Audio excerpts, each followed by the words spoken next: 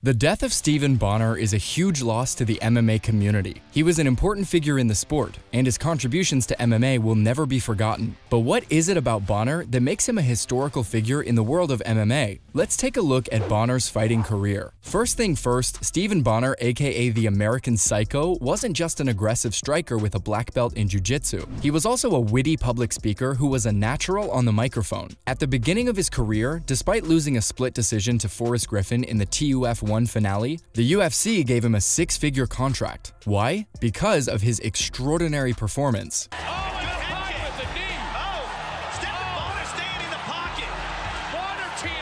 From then on, he fought 15 fights in the UFC, creating a record of 7-8. And what's more, out of all 8 fights that he lost during his time at UFC, 7 of his opponents had already put their names in the UFC Hall of Fame. And I'm talking about big names like John Jones, Rashad Evans, Griffin, and Anderson Silva. Not to mention, his only loss as a non-Hall of Famer was to Krzysztof Szymanski. Szymanski with a left on the break, and here's the big straight left hand by Krzysztof Szymanski.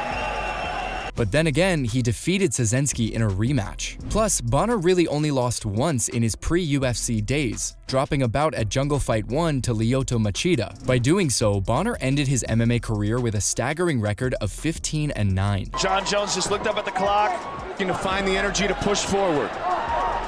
Bonnar turning it up right. What's more, after his retirement, Bonnar even tried his hand at professional wrestling for a while, but the limitations there didn't sit well with the American Psycho. Anyway, there's one Stephan Bonnar fight in particular that really changed the whole course of MMA, and that's none other than the infamous Bonnar vs. Griffin bout. Bonnar and Griffin's fight is the first thing that comes to mind when his name is mentioned. In fact, he himself was surprised at the amount of fame the fight brought to him.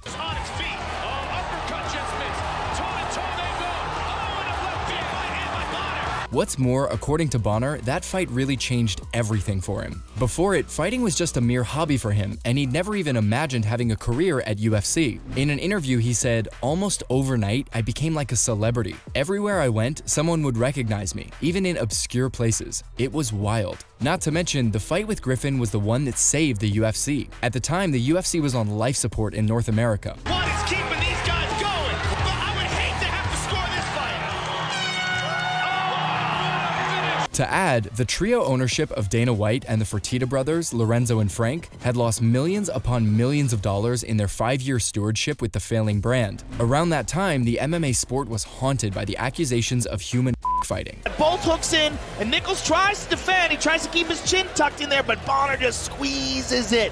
And the charming light heavyweights became a guiding light when The Ultimate Fighter aired worldwide in 2005. What's more, it was a bout between two college-educated friends whose wit, intelligence, and charm put a more relatable face to an industry tarnished by the claims of barbarism. Here, Eric Schaefer's just covering up. I mean, he's already dazed, already hurt, and looking for a way out of this. And The Ultimate Fighter is often credited with salvaging a dying UFC, and it certainly kickstarted the process of dispelling the claims of barbarism. Speaking of Stephan Bonnar's iconic moments, I can't miss out on his jaw-dropping rematch with Krzysztof Szymanski. Well, Bonnar's career will be remembered not just for his wins and losses, but for what he brought to the octagon night in and night out. He's just yanking it up and back, and that is a bad position. Picture, that is his left elbow. Think about that. So, after a disappointing loss at light heavyweight and talk of a drop down to middleweight, Bonnar faced Szymanski in an epic battle at UFC 110. And even though Szymanski emerged victorious, a controversial cut caused by a clash of heads left fans questioning the outcome. But Bonnar didn't back down. He fought for what he believed in and appealed the decision. look at it, it's literally leaking out of his head.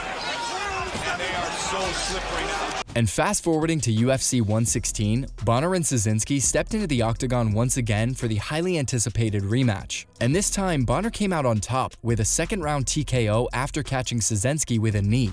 Huge knee right on the jaw. Szymanski crumples, and he just jumps all over him. And the win broke Bonnar's 3-fight losing streak and earned him and Szymanski Fight of the Night honors. What's more, following the match, the American Psycho walked right into the octagon, all drenched in blood, and gave the camera a good defiant stare. Of course, this moment showcased what it meant to be a fighter, and Bonnar's self-effacing attitude only added to the appeal of the moment. "I thought it would look pretty cool," he said. "I was kind of making a statement like, yeah, you can hit me all you want, but I'm not going anywhere." Head movement and to utilize the uppercut as Szynski charges in, and he does there. So Szynski still teeing off, Joe. Talk about a fighter who won't back down. Speaking of which, against all odds, in his last UFC bout, Bonnar faced the King, Anderson Silva. His last match at UFC was a rather hurried and hurdled one. But of course, even on short notice, Bonnar faced the King, Anderson Silva, in the main event of UFC 153. It's really unusual the way he can ragdoll people around.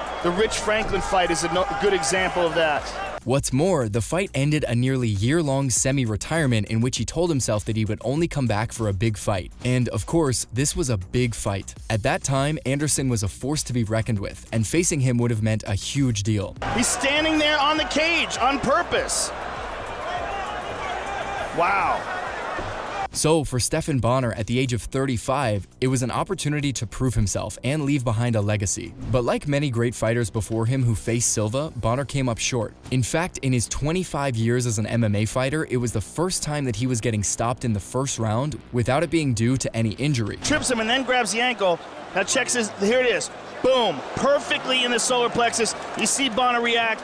But despite the defeat, what mattered the most to the fans was the fact that Bonnar showed up and did what he said he would do. He came to fight and faced the music even when the odds weren't in his favor. That's some real sportsmanship, and Bonnar exhibited all of it. Looking towards the fight itself rather than the outcome of it, and holding your head right up when it's over. From every single opponent he's ever faced, crumples under one brilliant blow by the master. It's this attitude of Bonnar that got the world respecting him throughout his career and made him a fan favorite. Following the match with Silva, on October 30th, 2012, UFC President Dana White announced that Bonnar was hanging up his gloves and retiring from MMA competition. Shortly after his and his iconic nemesis Griffin's retirement, Dana White announced that both fighters' names would be inducted into the UFC Hall of Fame. But one thing remained a constant in his life even years after his retirement, and that's his inability to give up. And that's what he showcased even on his deathbed, when he was admitted to a hospital for the treatment of staph infection. After a challenging year battling a staph infection that left him hospitalized, Bonnar appeared to be on the road to recovery. He was in better spirits and seemed to be making progress.